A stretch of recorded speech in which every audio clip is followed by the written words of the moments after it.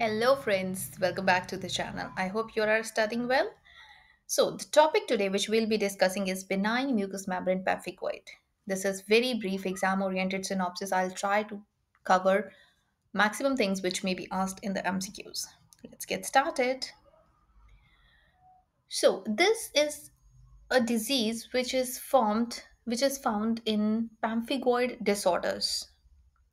And what are pemphigoid disorders? These are subepithelial vesiculobullous disorders of autoimmune origin.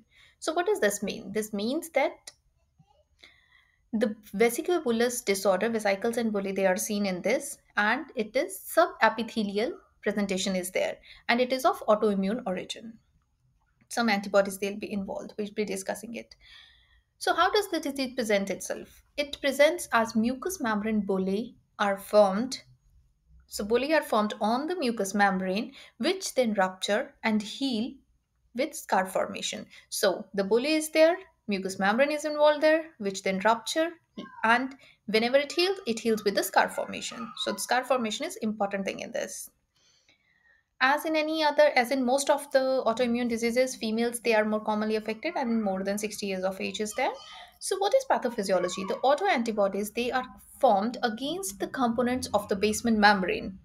So the basement membrane components, they are attacked by the antibodies, autoantibodies, which leads to subepithelial clefting. I hope I'm clear till now. What are the symptoms? Symptoms may be clinical. Clinically, most commonly mucous membranes they are involved, and skin is rarely affected. In contrast to the pemphigus, we know. Okay. So the oral manifestations it includes, as we talked earlier, bully and vesicle rupture.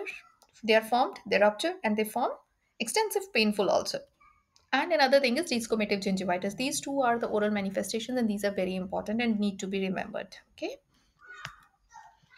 Then is ocular manifestations. So ocular manifestation is another thing associated in this disease.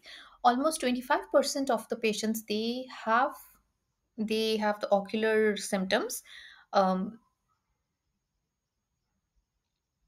and there is a range of involvement of ocular things like conjunctivitis and erosions, which may lead to subconjunctival scarring, or there may be xerophthalmia or cornea. It produces the keratin as a protective layer and leads to keratoconjunctivitis, or symblepharon may occur.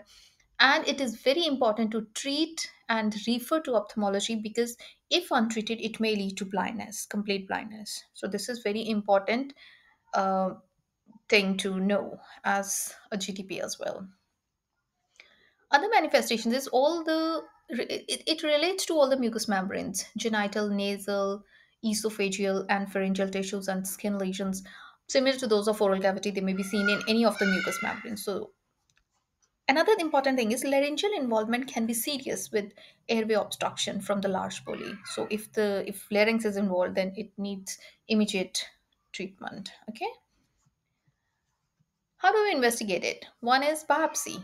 Okay, biopsy of intact bully and normal tissue. We know we take both the diseased and normal tissue in biopsy. Next is H&E staining of the blister, and it shows subepithelial clefting.